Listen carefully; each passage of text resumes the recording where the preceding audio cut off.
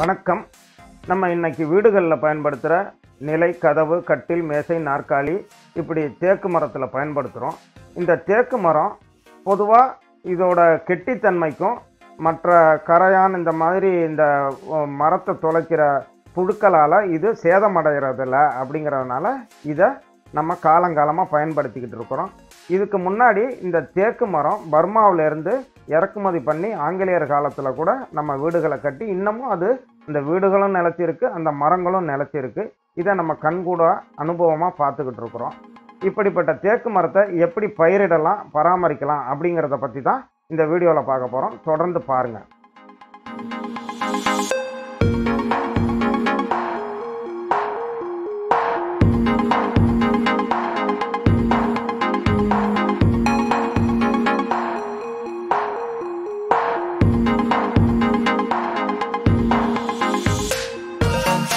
அப்படி நம்ம நாட்டில் இருக்கிற தேக்கு வெரைட்டி அப்படிங்கிற தேக்கு ரகங்களில் சிறந்ததாக சொல்லக்கூடியதுன்னு பார்த்தோம்னா இந்த மலபார் நிலாம்பூர் தேக்கு, அப்புறம் கோதாவரி, அப்புறம் கொன்னி, மைசூர், இப்படி பல ரகங்கள்லாம் இன்றைக்கி நமக்கு கிடைக்கிது.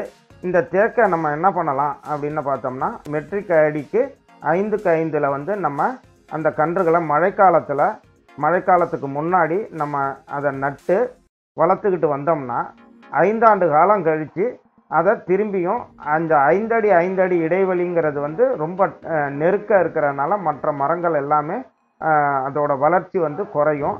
அப்படி இருக்கிறனால அதை 5 ஆண்டுகளுக்கு பிறகு இந்த 10 அடி 10 அடி இடைவெளியாக மாற்றணும். அந்த மாதிரி 10 அடிக்கு 10 அடின்னு நம்ம ஒன்று இடையில கலைக்கும் போது எந்த பயிர் வந்து தடிச்சு இருக்கிறோ அந்த பயிரை வந்து நீங்கள் விட்டுட்டு வேறு பயிரை, அதாவது தடிக்காத பயிரை நம்ம கலைச்சிடுறது நல்லது.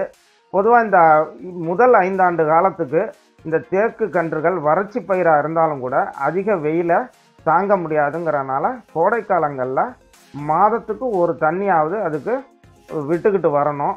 அது மட்டும் இல்லாமல் இந்த தேக்குக்கு வந்து ஆணி வேருங்கிறது பெருசாக இருக்காது, பக்க வேர்கள் தான் இதுக்கு பரவலாக பெருசாக இருக்கும். பொதுவாக இந்த 5 ஆண்டு 10 ஆண்டுன்னு காலம் மாற வளர அது முதல் சுற்று 2ஆம் சுற்றுன்னு 2 சுற்று இருக்கும். மேலே ஒரு பக்க வேர் 4 இருக்கும், அதுக்கு அடுத்த ஒரு 2 அடி 1.5 அடியில் இன்னும் ஒரு பக்க வேர்கள் இருக்கும். இப்படி அது தன்னை நிலைநிறுத்திக்கிறதுக்காக பக்க வேர்களையே பரப்புறதுனால இது அதிக இடைவெளி கிடைக்க அது மண்ணில் இருக்கிற வளங்களை எடுத்துக்கிட்டு வேகமாக வளருது. அப்படி வளரும்போது 5 ஆண்டுகளுக்கு பிறகு அதோட பக்க கிளைகளை வந்து வருஷத்துக்கு ஒரு முறை மழைக்காலம் முடிஞ்ச பிறகு அந்த தண்டு பகுதிக்கு மட்டமாக கழித்து எடுத்துடணும். அப்படி எடுத்துட்டோம்னா புதுசாக பட்டையை விட்டு அந்த கழித்த கணுவை வந்து மூடிக்கும்.